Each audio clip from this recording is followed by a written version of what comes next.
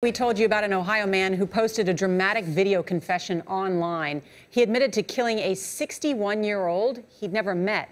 Well, today prosecutors are expected to file charges, and the man says he will turn himself in.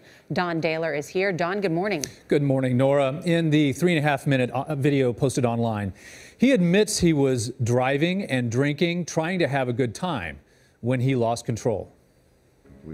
The man's face and voice are concealed as he begins the chilling confession. I ended up going the wrong way down the highway, directly into oncoming traffic, and I struck a car. I killed a man. Then he reveals his identity. My name is Matthew Cordell, and on June 22nd, 2013, I hit and killed Vincent Canzani. This video will act as my confession. Cordell was already a prime suspect, but says a lawyer told him he could beat the charges if and when they came. Maybe I would get a reduced sentence, and maybe I would get off. But I won't dishonor Vincent's memory by lying about what happened. Boy, I've never seen one like this before, I would tell you that. Franklin County Prosecutor Ron O'Brien said the video confession was highly unusual.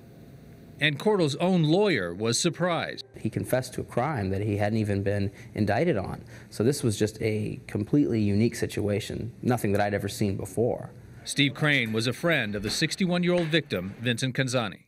This is the right thing to do, and I think that's the way Vince would look at it. In fact, I think Vince would be proud of that young man.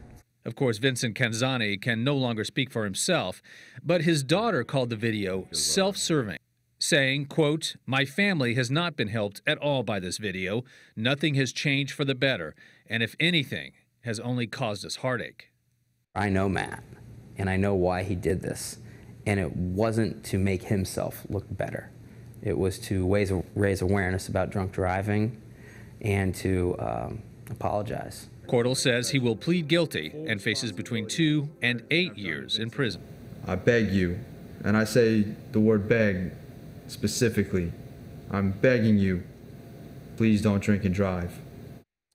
The victim's daughter says the timing was bad and that if Cordell wanted to raise awareness about drunk driving, he should have waited longer. Now, for procedural reasons, the 22-year-old will initially plead not guilty to vehicular homicide and then change it to a guilty plea. Whether he gets 2 years or the maximum 8, his lawyer says that under Ohio law, Cordell will not be eligible for early release. Jeff, Nora. Don Dahler, thank you very much.